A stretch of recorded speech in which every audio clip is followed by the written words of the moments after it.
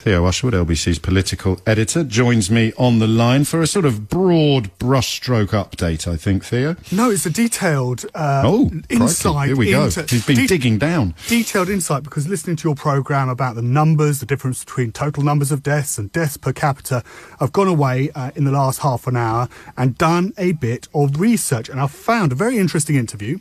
It was conducted by Gary Gibbon, the political editor of Channel 4, with the Health Secretary, Matt Hancock, on the morning of March the 23rd. Now, you'll remember later that day in the evening, Boris Johnson introduced a full lockdown. And the question from Gary Gibbon was, had we acted in time to prevent a similar situation in this country to what was occurring at that particular time in Italy?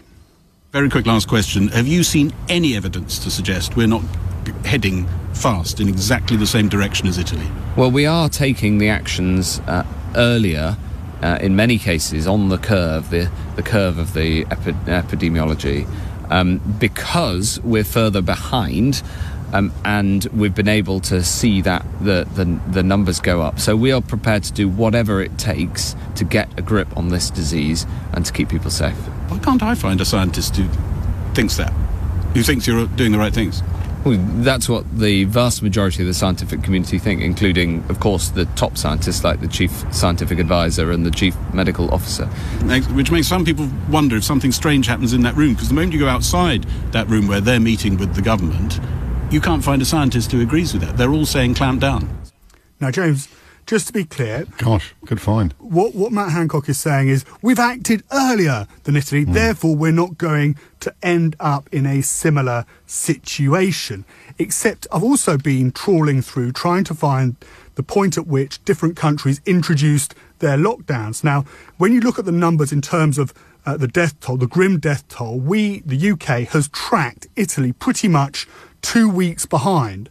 The only thing is, when you look at when Italy introduced their lockdown, they introduced their lockdown on February the 23rd, a full 4 weeks, month, before the UK introduced our own lockdown. So when Matt Hancock turns around and says, well, we've acted sooner than Italy, that's not correct, because the UK actually, if you compare like for like, acted 2 weeks slower than Italy, because, of course, we were 2 weeks behind Italy in the first place. When you look at France, they acted a week before. March the 17th, they introduced their lockdown. Spain introduced their lockdown on March the 14th. Belgium on March the 18th. So what we now have is we have two numbers from comparing the UK with Italy. At the moment, Italy's grim death toll is 26,977. The UK's death toll, second in Europe behind Italy, 26,097.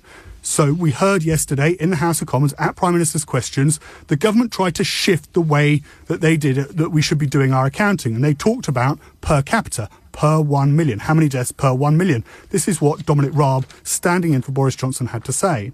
I absolutely share his, our joint horror at the number of deaths. Tragedies, each and every one. Equally, I'm going to disagree with him that it is far too early to make international comparisons. If they are to be done, they should be done on a per capita basis. I think we're already seeing that there are different ways that deaths are measured, not just in the UK in the different settings, but across Europe and across the world. And of course, this is a very, as I've said, delicate and dangerous moment in this pandemic. Now, just why would the government, why would Dominic Raab say that in response to Keir Starmer? Well, the answer is fairly obvious, because when you look at the numbers at a per capita per 1 million, the UK is actually fifth behind not only Italy, as it was before, but Spain, Belgium and France.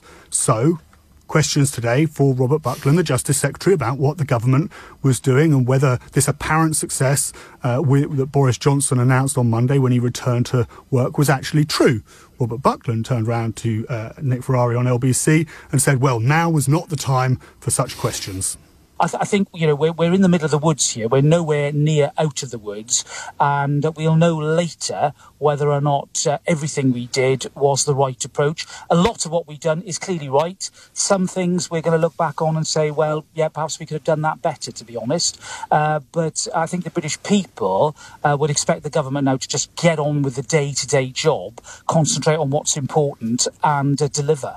You heard it there from Robert Buckland. The British people would like the government to get on with the job rather than asking difficult questions. Yeah. And here we are. Yes, I mean, I'm presenting the fact. I'm not trying to defy any will of British people or anything.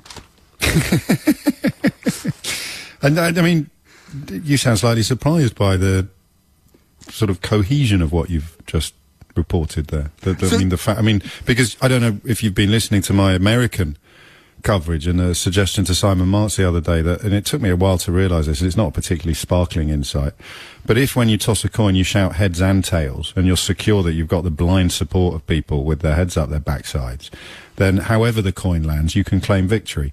And listening to that report there from you, Theo, it's quite hard not to conclude that the government is now trying to claim it shouted heads or tails regardless of how the coin lands. So what I think I've tried to demonstrate in that report is that when something doesn't work out, they shift what the measurement was.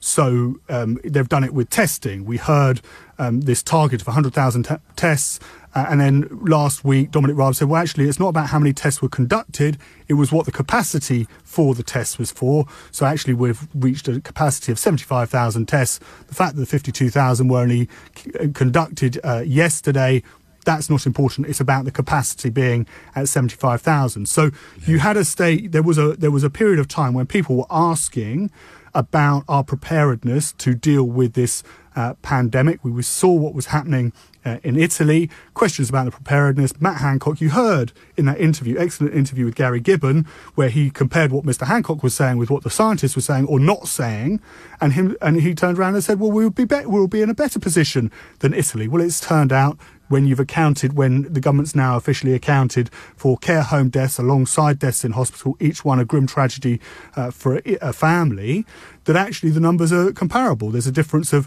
just under 900, and we're now outstripping the death toll in the rest of Europe apart from Italy, and therefore they've changed it to per capita.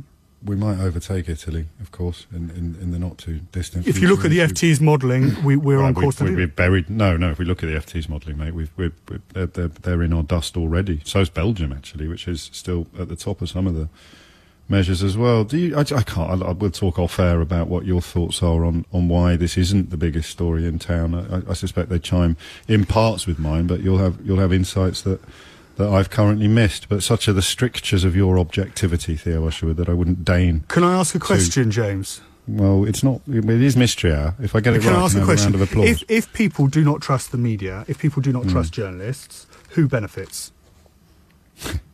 Cui bono.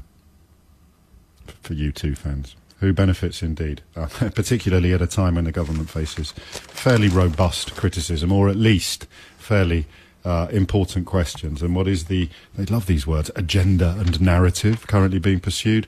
Well, malign the people asking the questions and convince the public not to be interested in the answers. LBC's political editor Theo Usherwood there, ending with a ringing inquiry. If journalists are, and look at lamestream media, look at hashtag fake news. Why do that unless you are hoping to get away with murder? Metaphorically? Yeah, all right. Just metaphorically for now.